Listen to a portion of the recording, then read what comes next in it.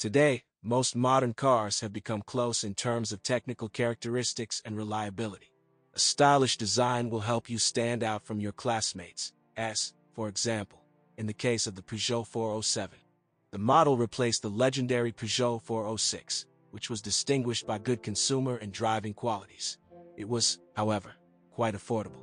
The successor with the 407 index has become technically more advanced and, most importantly, more expressive in appearance, while maintaining the price attractiveness of its predecessor. The Peugeot 407 was produced in a range of modifications that has already become traditional for this model: a sedan, a stylish SW station wagon, and an elegant coupe. All of these versions have received an additional bonus, a stunning design, which will certainly be a decisive factor in favor of choosing this car.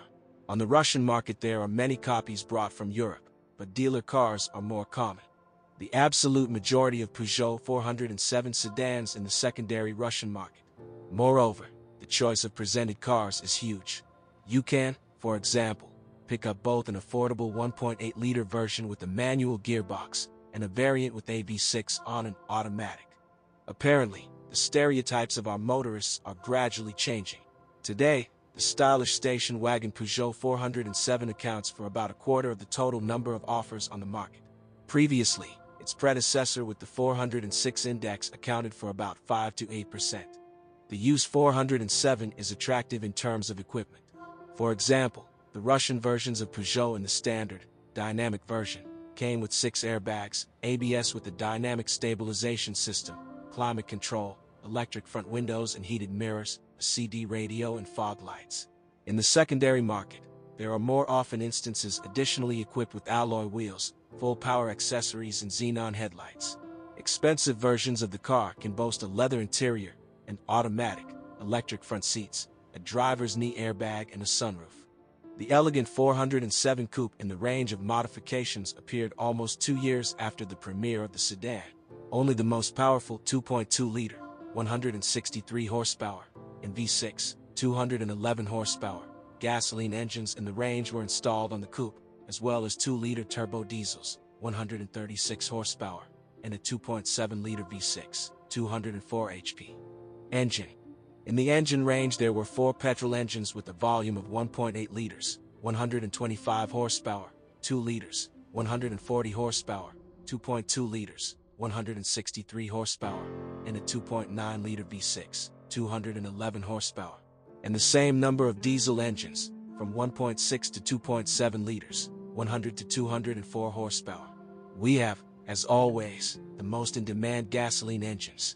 The standard transmission is a 5-speed mechanics, and a 6-speed was combined with 2.2-liter engines and a 2-liter turbo diesel.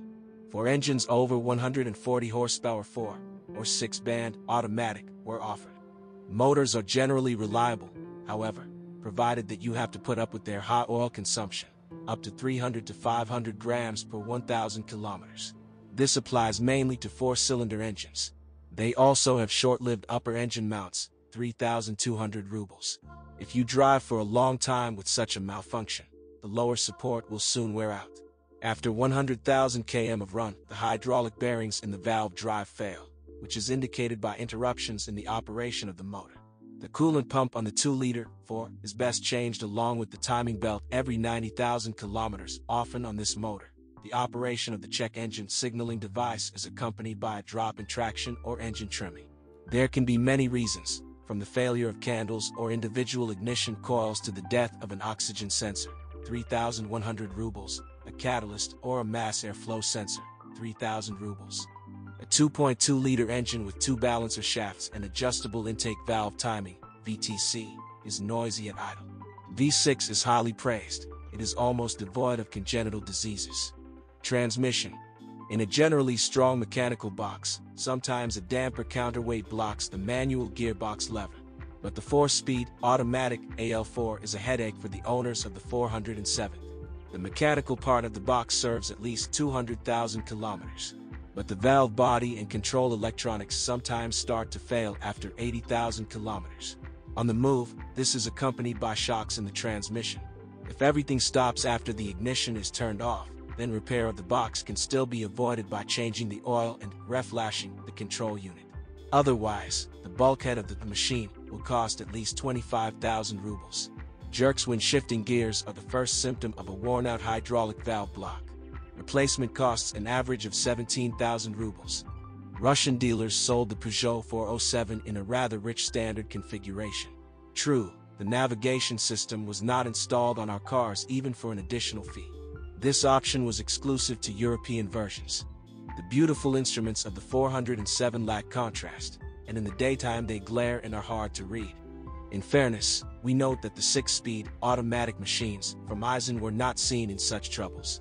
In the base, the car was equipped with a combined practical fabric upholstery with excellent friction properties.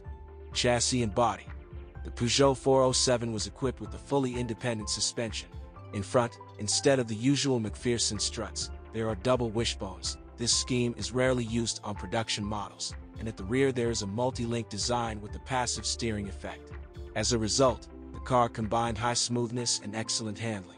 Many customers bought the 407 because of its excellent driving performance. In addition, the suspension turned out to be surprisingly strong and not so expensive. Only wheel bearings, 6,000 rubles each, are reputed to be not very reliable in it, which can withstand an average of 50 to 60,000 kilometers. The steering rack does not differ in durability either. Its repair, from 20,000 rubles, may be required for up to 100,000 kilometers. The remaining elements of the chassis withstand the average time. Racks, 2,500 rubles, and bushings, 900 rubles per pair, of the stabilizer cost 30 and 60,000 kilometers, respectively. Shock absorbers, an average of 4,500 rubles apiece, have a service life of about 100,000 kilometers. Restyling in 2008 barely noticeably updated the headlights and air intake. There are also chrome moldings on the sides and new rear LED lights. Peugeot 407 is indifferent to corrosion. Only after 3 to 4 years of operation do chip paintwork appear on the hood, wheel arches, and sills. From driving on our roads, the muffler clamp is soldered and falls off. Cheap repair, about 1,500 rubles. In winter, the trunk lid lock freezes, the button of which is disguised as the number 0 of index 407. Many more car owners complained about the low ground clearance. The passage of speed bumps with the full load is accompanied by a strike at the bottom on the asphalt, as well as a too long front overhang.